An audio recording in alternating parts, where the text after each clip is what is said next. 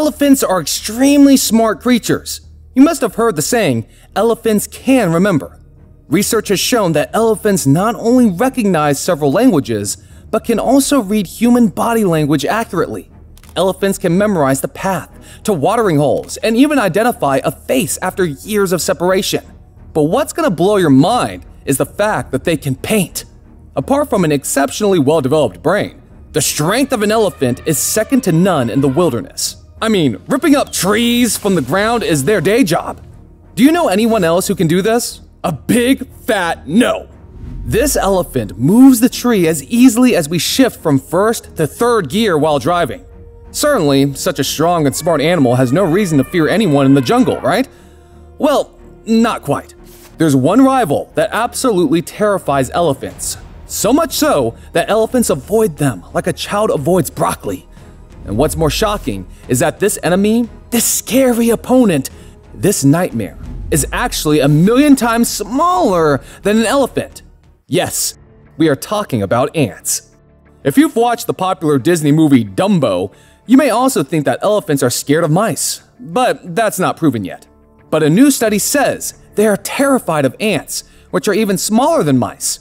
But an elephant can surely squash ants under their feet with ease.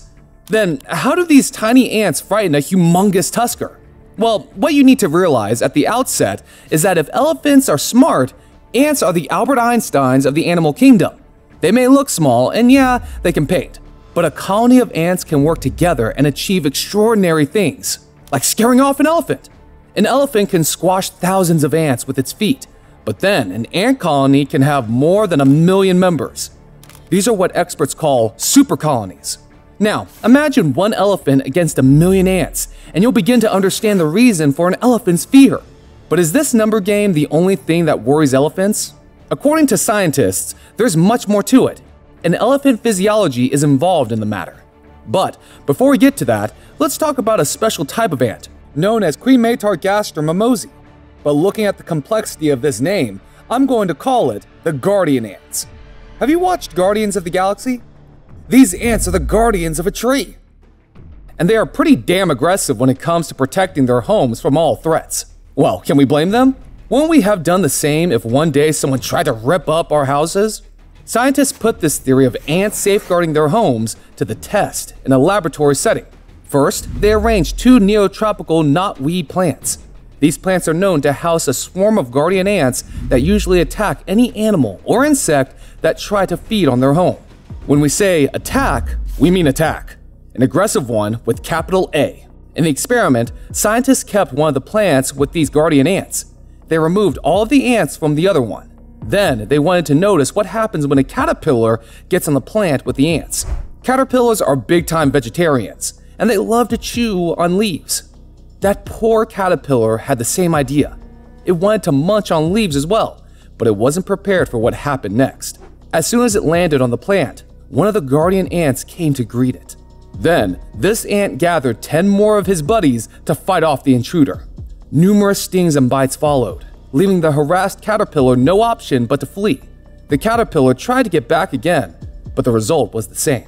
So you see what's happening here? Remove caterpillar and a leaf and put an elephant and an entire tree. That's what is happening. But that's just a caterpillar. It's a bug thousands of times smaller than an adult elephant. Surely 10 worker ants can't hope to guard an entire tree from the elephant, right? They wouldn't have been able to if elephants didn't have a very specific weakness. Has anyone ever told you to not judge a book by its cover? Well, that's certainly what we do when we think about these colossal creatures. Elephant skin is as thick as 1.5 inches in certain parts of their body. This means penetrating the skin of such an animal is difficult, even for carnivores with the sharpest canines. But that's not to say that their skin isn't sensitive. In fact, scientists believe elephant skin is much more sensitive than a human's. These animals can feel a change in the climate with the help of their skin. But even so, it's absurd to think that a bee could sting an elephant, or an ant could bite into this thick outer covering and actually cause the elephant even minor discomfort. But what you don't see is that underneath all that hard covering, an elephant is a really soft and delicate creature, just like a coconut. Experts who have dissected the body of an elephant discovered that the number of nerves in their trunk region is almost as many as there are in their optic region. Now we can come to two conclusions. One, they have fewer nerves in the optic region. And two, they have tons of nerves in the trunk. Just think about it. The nerves in your eyes are responsible for vision, which is one of the most complex activities. The slightest touch in your eyes, and your eyes start hurting. Now, for an elephant, it seems as if their trunks are outfitted with an extraordinary number of nerves that make it highly sensitive. So, other than being an elephant's most reliable tool and weapon, the trunk also acts as their Achilles heel. So, the easiest way to bring down a 7,000-kilogram elephant is to attack the insides of the trunk. Fortunately for these tuskers, most animals in the wild simply have no way of accessing this particular part of the body. But, can you think of one opponent that can not only enter the elephant's trunk, but can cause mayhem there? Yes, let's get back to the ants and why elephants fear them. There is one particular type of tree, known as Acacia drepanalobium in the African savanna, which the elephants do not even touch because of their fear of guardian ants. These trees host entire colonies of really aggressive ants that will attack any elephant that tries to feed on the tree in question. Just to be clear, these ants do not have any personal vendetta for elephants. They attack every animal that has the intention of consuming their tree. It's just that, most of the time, an unlucky elephant falls victim to their attacks.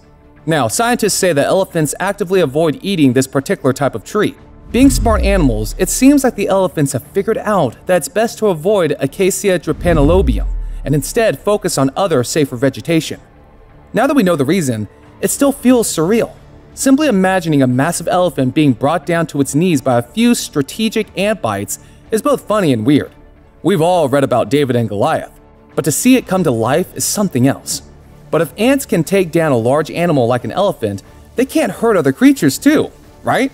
Exactly. And not just any animal, a snake. If you think snakes are dangerous, wait till you see what ants can do. As you can see in this video, this snake has entered the ant territory. Now, as soon as the ants felt the snake's presence, the entire colony attacked the reptile. The snake couldn't even fight back as the whole colony destroys the creature. So you can understand how deadly ants can really be. They can take down a snake and scare off an elephant from invading their home. But these ants aren't always successful in deterring other herbivores from eating these trees. For example, they can't stop giraffes. Another one of the bigger herbivores in nature, giraffes can flick these ants off the trees with their strong tongues. They can then continue feeding. So these guardian ants are terrifying to elephants, but are merely a nuisance for giraffes. To study the difference these ants make when it comes to the survival of Acacia drepanalobium trees, scientists devised an experiment. They removed the ant colonies from some of these trees, while leaving the rest untouched. A year later, when the experts came back to study the results, they discovered just how much these ants aided in the survival of these trees. There was greater damage to Acacia drepanalobium trees without the ants, when compared to the trees that still had their guardians. The difference was so marked, in fact, that environmentalists now think that these ants might be playing a bigger role in the conservation of trees they inhabit. Think about it. If more trees had such ants on them, a lot of herbivores would be unable to feed on them, and the vegetation cover of an area would remain more or less intact. And it's not like the elephants are starving just because they can't eat the Acacia drepanalobium trees. They can still enjoy a hearty feast consisting of other trees and plants. The important effect of ants on an area's vegetation was further clarified when experts compared satellite images of the region between 2003 and 2008. Many of these ant trees survived during this period. Elephants' hatred and fear of ants is such that some scientists are even trying to weaponize it.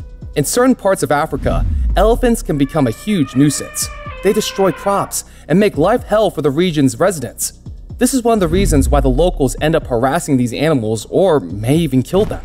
Experts believe that they can use the scent of these guardian ants to keep elephants at bay from crops. As we said before, elephants lack good eyesight and must rely on their other senses to find food and identify dangers. They know to stay away from Acacia drepanalobium trees because they can smell the entire colony of ants living on it. So if the scientists are able to distill this particular ant odor and place it on other plants, like crops, it may solve the elephant problem permanently. It may sound utterly hypothetical and unbelievable, but scientists do believe that these ants may be the key to stopping elephants from damaging crops and other essential vegetation covering. Some even believe that the guardian ants can actually reduce the adverse effects of deforestation. But elephants have no hand in global warming, right? Well, Don't be so sure. Due to the changing climate conditions, droughts are about to become more common. Usually, elephants are picky eaters, but when everything dries up, there's a huge possibility that the tuskers would eat everything and anything they can get their trunks on. This would further impact the environment adversely. But guardian ants won't let that happen. They won't allow the ferocious eaters to get near specific trees. Their colonies are the only security that these trees have when a herd of elephant approaches. We've now told you why elephants are scared of ants and how deadly ants are, but there's also a lesson here. The guardian ants are successful in keeping most herbivores away from the trees because they work together. They are extremely social creatures that achieve truly wondrous tasks because of their ability to work as a team. Let's face it, 5 or 10 of these ants wouldn't pose a threat to elephants, even if they get inside the animal's nasal passageway. But if 30 or 40 of these ants find their way into the elephant's trunk, even the mighty elephant backs down. That's all the time we have for you today. Hope you enjoyed what you saw. Let us know what you think about this whole elephant being scared of ants topic in the comments. Also, don't forget to like and share the video if you enjoyed what you saw. Subscribe to the channel if you haven't done so already, because we have many other topics to discuss in future uploads. Click the bell icon and turn on all notifications so that you keep receiving updates about all new videos from our channel. Till we see you again, take care.